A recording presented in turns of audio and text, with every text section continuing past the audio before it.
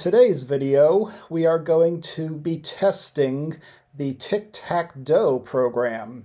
So this is the GitHub repository for it, Erangel KFest 2023, and these are the disk images that are in there right now. ttd2023.po is the disk image that has the game. I broke out any work programs, work in progress to TTD work, and there's int basic sys fun because there is a ProDOS version of integer basic, and I moved a bunch of stuff from the DOS integer basic into a fun disk for people to play with. So these are the descriptions of it. This is the low-res entry from last year with the dragon, and what's nice about using GitHub is that I could see the history.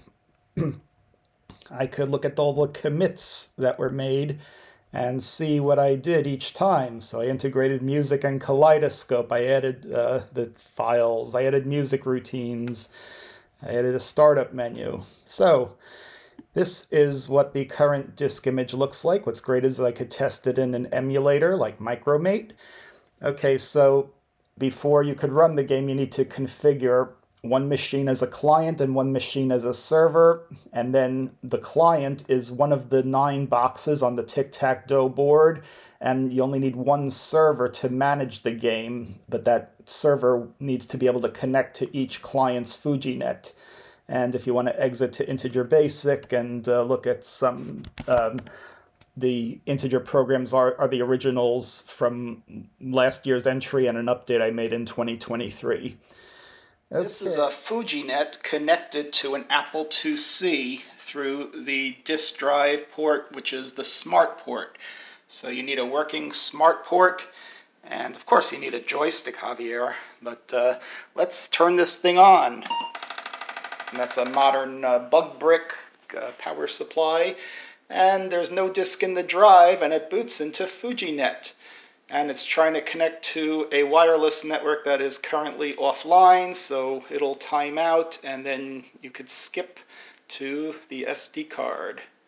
Okay, but you see the little LED there going? Welcome to FujiNet, which has a MAC address, and it's looking for wireless. I'm just going to skip it for now and show you that you can have a hard drive mounted, and I have that PO disk image for Tic-Tac-Dough 2023. So if I hit escape, it's going to boot, and there's nothing in the floppy drive, so it eventually figures out to go to the FujiNet and boot ProDOS from the hard drive. And then you could add a menu option for your startup. And I copied the data from that disk image to a Tic-Tac-Dough directory. So I'm going to change to that directory. Okay, we've turned on the 2C+, and the Wi-Fi is connected. That white light is your Wi-Fi signal. And now we are going to boot the SD card, which has a hard drive image. And we'll boot, so the floppy is empty, so it then scans to the next slot and finds the hard drive. And we're going to go to our FujiNet directory, and there's a Tic-Tac-Dough directory, so I'm going to prefix tic.tac.dough and -startup. So I copied from the floppy image to the hard drive, and now I am going to configure this machine as a client.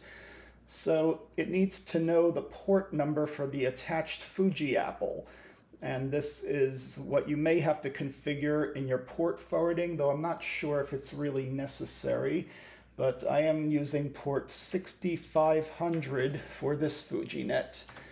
And now it's asking to verify the IP address in line 5, because once I prove that I can connect successfully, it will store that IP address into a text file that will be used by the game, so you don't have to remember to enter the IP address every time. So now I'm going to go to Netcat and connect to that IP address. Okay, so this is the Raspberry Pi that is running the TNFS server, and I'm going to This one has an IP address of 192.168.1.2, but I'm going to do a netcat -v for verbose to 192.168.1.7. And missing port number, I need 6500. Okay, now it has a connection accepted, so let's type hello Apple IIc, and it echoed it back to me. Wow, it works. Okay, and now I hit Control-C to end the connection, and let's take a look at what happened on the IIc. Okay, so we see that it connected, and I'm going to save this file as ttdclient.ini. Okay, so now the server is able to connect to this client. Now let's run the client. Whoops.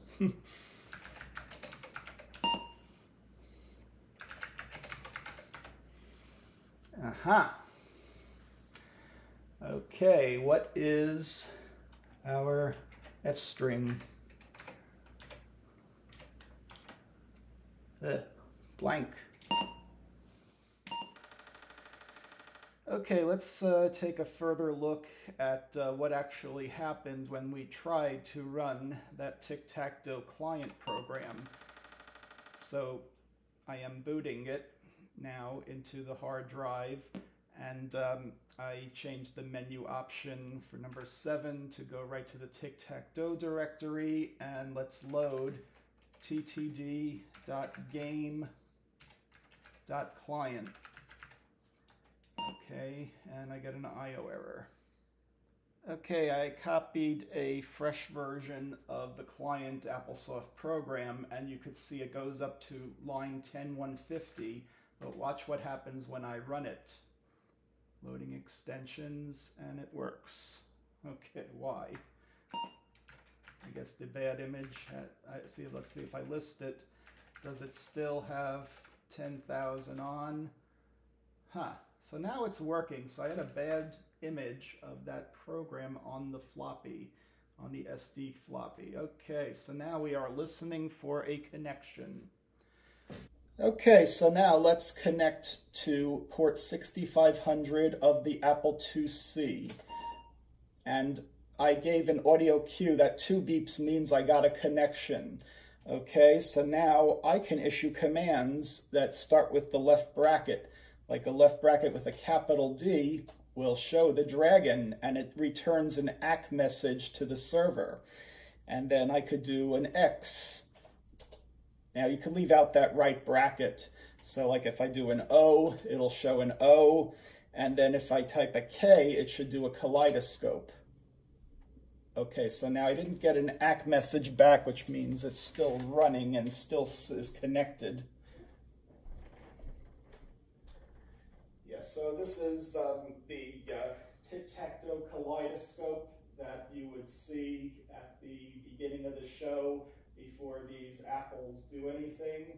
So it's running at 1 megahertz on this IIc, and I just made my own kaleidoscope program. So I will show you how it started with loading a picture, and then it runs the AppleSoft code. Now let's see, if I break the connection, it should stop.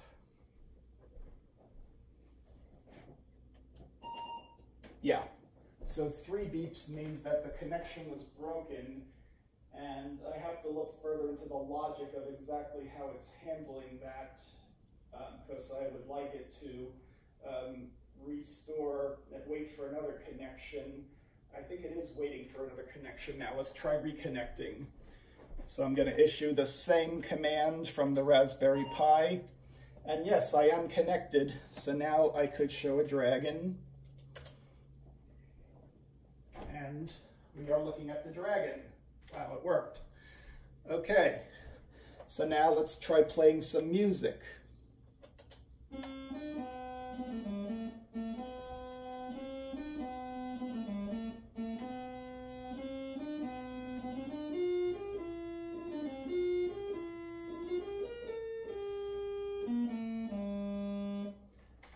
What's interesting is you heard a little pause between each note because it is actually checking the FujiNet status at the end of each note to see if it got another command. So let's try something else. Let's do the kaleidoscope. Now let's do this, let's do music.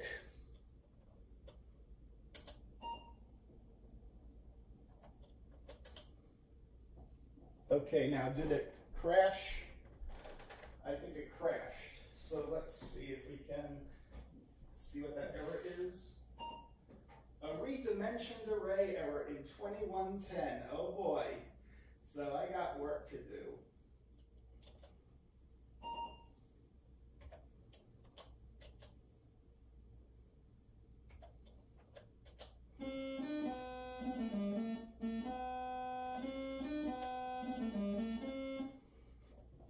Okay, so what I did was interrupt the music because I still had an active connection, and I didn't get an ACK or a NAC, but I got the X. I was able to type bracket X on the client, on the server, to send the client an X.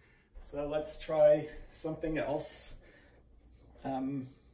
Bracket O, and that was a lowercase o, so you have to use an uppercase O.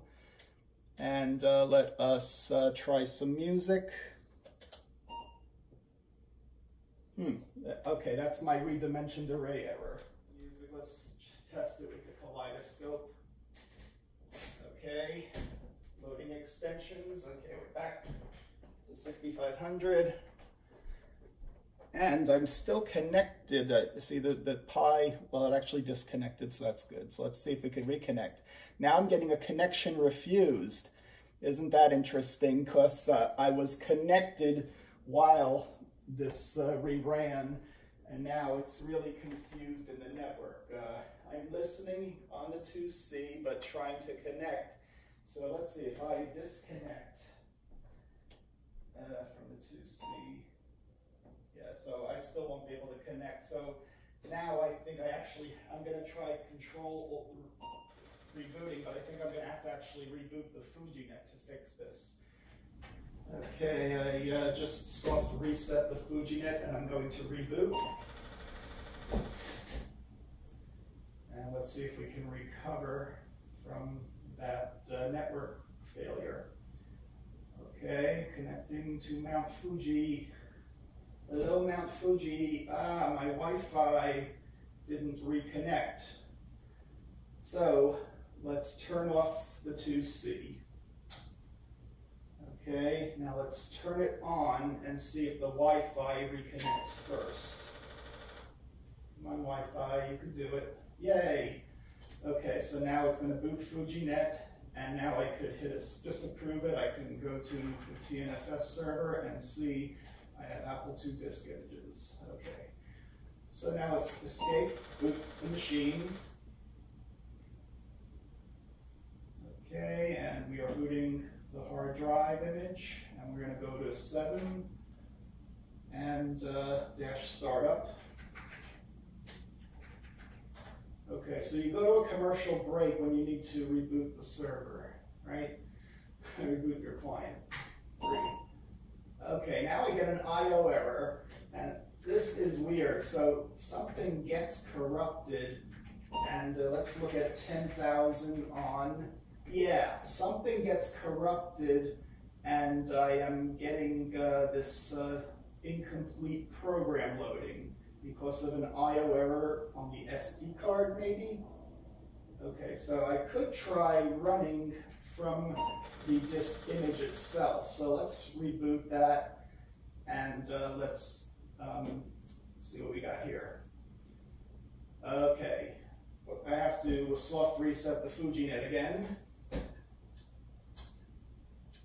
Okay, and then it's not reconnecting to Wi-Fi yet. So I'm going to turn off the 2C and turn it back on. Oh, look at that. Yeah, don't turn it on so fast. It needs time to let its DRAM drain. But there's some capacitance left, I guess, in it. Okay, booting. Now I'm connected to Wi-Fi. FujioNet. Okay, so I have the KFest disk image mounted as the second one, so I'm going to boot into the hard drive and exit to Bitsy Buy. All right, 4 exit to Prodos, and I'm going to go to, it's an old version of Dot. Okay, so I'm going to run Basic System from here, from the tic-tac-toe, which is the floppy image of it. And now let's try running the client. Okay, so I'm getting a path not found. That's because I did not configure it. So if you list 4, it can't verify TX string. Okay, so there's no client ini distributed with the official image. So now I'm going to rerun the test. Now I want to dash startup. Okay, so we're going to configure the client. And this is 6500, and it's 1.4. No, it's not. Okay, so I want to break, so let's list 5 and change this client's IP address to 1.7. Now I could try to find a way for the FujiNet to tell me its IP address. I just haven't looked into that. So I'm going to run this now, and it's 6500. Okay, now I'm going to have to do a test of connecting to 6500. So I'm going to go to the Raspberry Pi and do that test. Okay, here we are on the Raspberry Pi. We're going to try to connect again. And we are connected. Tick, tack, no. Yay. Okay, so now I Control-C to disconnect. And it should give a prompt on the 2C asking me to save the client.ini, and I say yes. And my disk is write protected. Sorry. Okay, let's reboot. I want to see if I can mount it as read-write and if this will work. Okay, so I have to soft reset the FujiNet again. Soft reset. Now, is that a bug that when you soft reset, it's not reconnecting to Wi-Fi automatically? I have to turn off the machine. Okay. Wait a few seconds. Okay, so I'm going to unmount the floppy.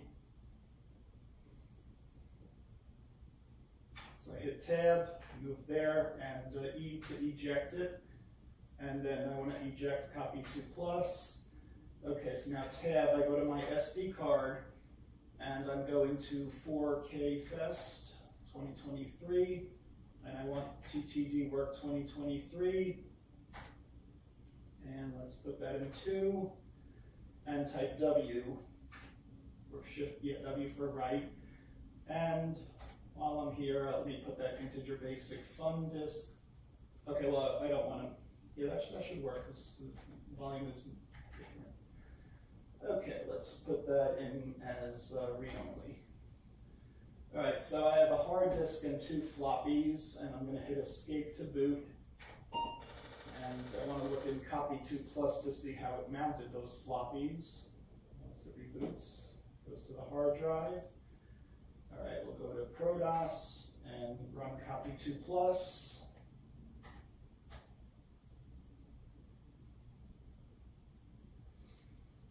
And catalog disk, normal question mark.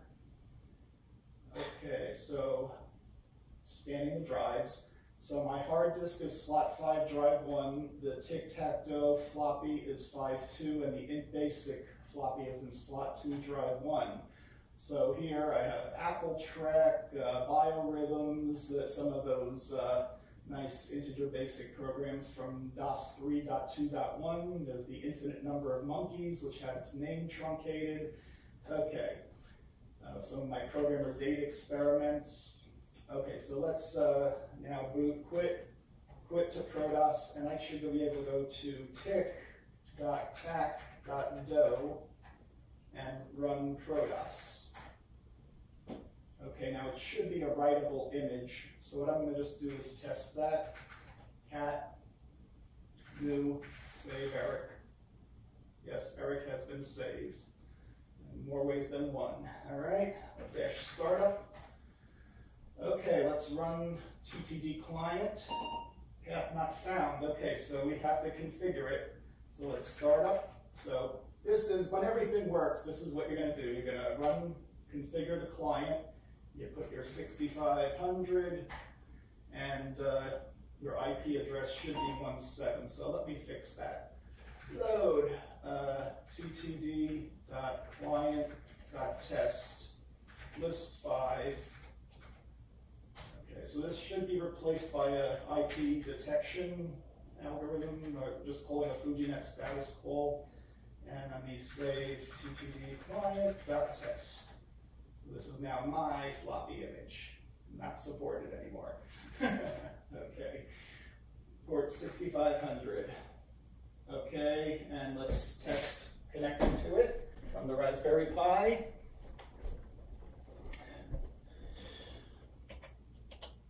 Yay, tick, tack, dough, boo, Atari. Okay, we've had our fun, Control C. Now we can save our ANI file. Say yes. And we've created our text file that's used by the client. Now let's run the client again. And loading extensions. Now we are listening, so this is for real. So let's start with the kaleidoscope. So we connect to it, and we've connected. K for kaleidoscope. Okay, now the kaleidoscope should be checking the FujiNet status. So like if I do a bracket D, it should flip to the dragon. /D. Okay, now what happened? We are looking at the dragon. How nice. Okay, so I got here a ack. Okay, so let's go to some music.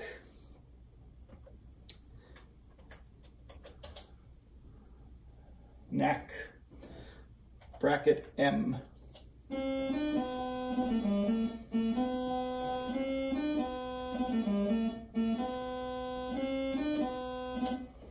Okay, I went back to the kaleidoscope,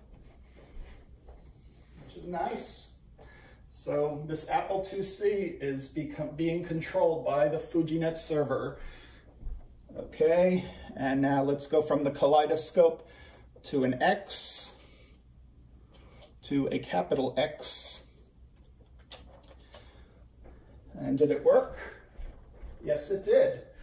Now let's go to a capital O.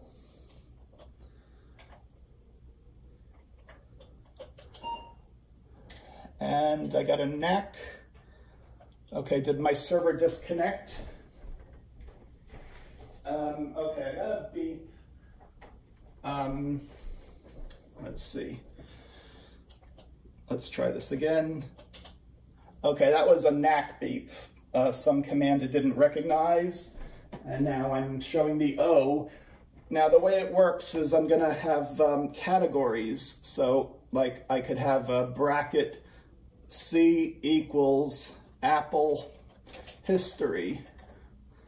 Okay, and then that will set the category, and I'm working on a low-res font for displaying the category names. As in tic-tac-toe, you have 9 categories being shuffled and the money being shuffled. So I'm working on some low-res routines for displaying that. And then there will be a question. When the contestant picks it, there will be a question equals who built the Apple I? And then you'd have to answer with the correct Steve. Woz built it. Yeah, okay. So then if you get it right, and you're player X, you get an X. Okay, that's a knack X. Yay. And then you're supposed to make a tic-tac-toe pattern. And then we'll put something in that displays the dragon. There's like a bonus round. What happened there? /D. Yeah, dragon. Okay, so that's today's test of Kansas Fest 2023. Tic-tac-toe over FujiNet. And music. Okay, we've crashed. We've redimensioned our array. Have a great day. Okay, we're now looking at an Apple IIgs, and it has a reactive micro drive turbo in slot 7. Now I'm going to go into the control panel. Okay, control panel. Okay, and if we look at the slots, now you'd think that I could just change the startup slot to slot 5 and then boot it into FujiNet and everything will be hunky-dory. Well, let's try that. So now it's running config, and let's see, you could get to your TNFS directory and you could mount an image, no problem. Okay, so the problem is when you try to do networking. So let's escape and boot the hard drive from the FujiNet now. Okay, and let's go to Fuji Tic-tac-toe. Okay, I'm going to try configuring a client, and this is port 6501, and it is 1.4. Now it's waiting for a connection, but it won't be able to successfully connect, and I'm going to try that from the Raspberry Pi just to prove it. Okay, the Raspberry Pi got a connection refused when it tried to connect to this connection on the 2GS. So I'm going to break it, and I'm going to change it so we could do some debugging. Okay, so if you look at line 4, it says set that to DBG1 or DBG2 to debug. So I'm going to go to DBG1. Needs a .dbg1. Okay, so now if we list 4, run it, we're going to get some debugging information. Okay, now notice it found a dispatcher address of C726, and it could not find the network. That 03 network is all zeros. It should be the device number of the FujiNet network, which is something like 7, 8, or 9. So that is the problem if you're using startup slot equals scan. So I'll show you the workaround for this. We'll go back to the control panel and enter it and go to slots. And the point is to make 7 something else, like a built-in AppleTalk, and then set, you could leave it as 5, but I like to leave it as scan as a default. On a ROM3, it actually requires another slot, like slot 1, to be set to AppleTalk. Okay, now I'm going to hit escape to boot and quit. And now we'll try the same test again.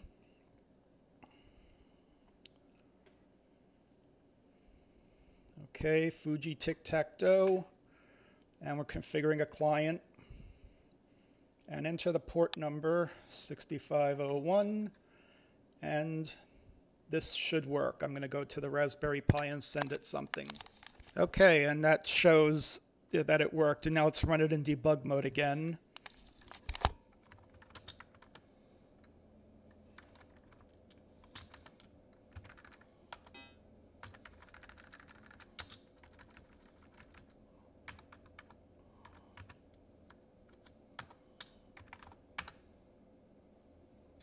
And now you see that the first byte of the 03 network is a 08, and that is the device number on the FujiNet when you boot it and check the devices in the config application.